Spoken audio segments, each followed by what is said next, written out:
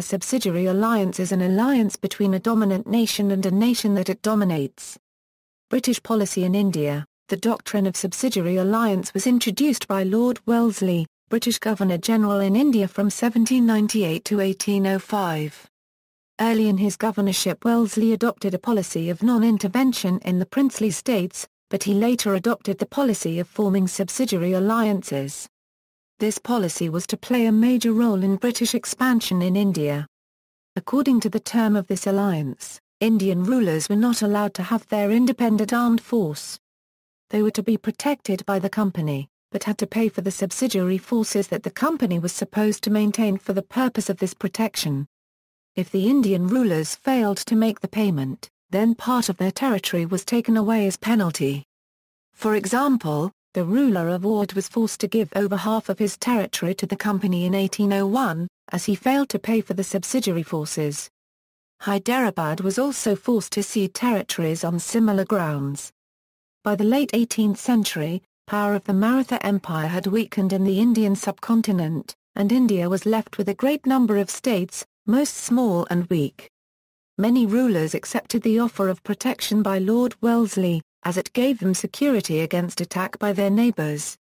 The main principles of a subsidiary alliance were, an Indian ruler entering into a subsidiary alliance with the British had to accept British forces within his territory and also agreed to pay for their maintenance. The ruler would accept a British resident in his state. An Indian ruler who entered into a subsidiary alliance would not enter into any further alliance with any other power, nor would he declare war against any power without the permission of the British.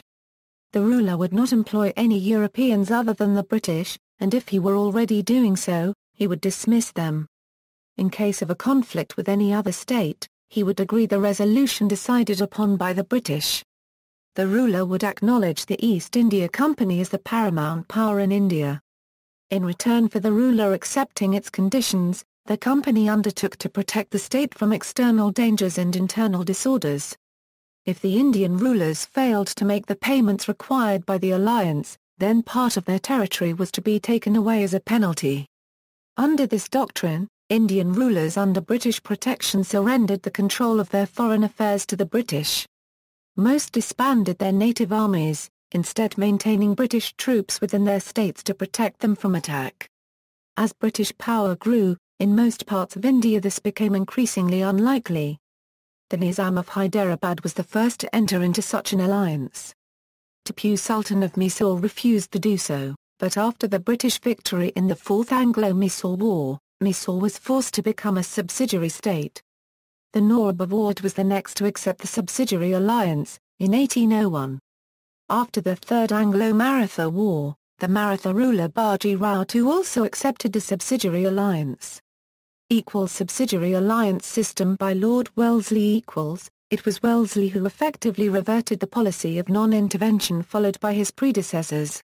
He made the Nawab and Nizam subsidiary allies by signing almost 100 such treaties. Initially Wellesley compelled the friendly rulers to accept this alliance.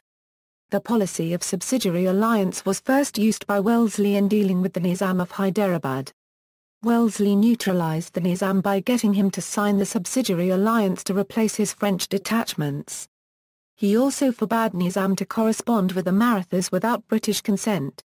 As the Nawab was a French proto-copyright copyright, he had appointed many Frenchmen at his court, but after this treaty, he was forced to dismiss the French employees and maintain 6 expensive British battalions. Marathas in Deccan had not entered into any kind of treaty, but still they were neutralized by Wellesley by a promise of share in the spoils of Tipu. After that only Wellesley demanded submission of Tipu and followed an invasion.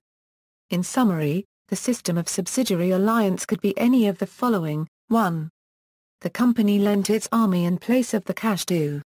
Company kept the armies near the border of the protectorate and collected cash. 3. Company kept the army inside the border for protection and collected cash. 4. Company kept its army inside the border of army and got some territories. The last among the above given 4 types was dangerous. It was North Wood that entered into this kind of arrangement in 1801 and ceded half of Wood to the British East India Company and also agreed to disband his troops in favour of a hugely expensive, British-run army. After this, the British were able to use Wood's vast treasuries, repeatedly digging into them for loans at reduced rates. They also got revenues from running Wood's armed forces. Last, but not least, the subsidiary alliance made Wood a buffer state, which gave strategic advantage to the British. See also, client state, indirect rule, unequal treaties. References